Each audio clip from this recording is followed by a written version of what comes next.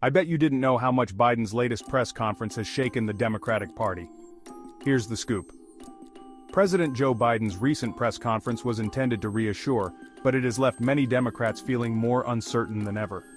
Despite defending his record and experience, Biden's performance was riddled with gaffes, mixing up names like his vice president and Russian President Putin. Concerns about his age and fitness for office have resurfaced, leaving the party divided. While some Democrats found his economic vision compelling, others were unconvinced about his ability to secure a second term. Biden's campaign has tried to address these issues, but the press conference only solidified the perception of him as past his prime. Now, the Democratic Party finds itself in a state of purgatory, unsure whether to back Biden fully or consider other candidates for the upcoming election.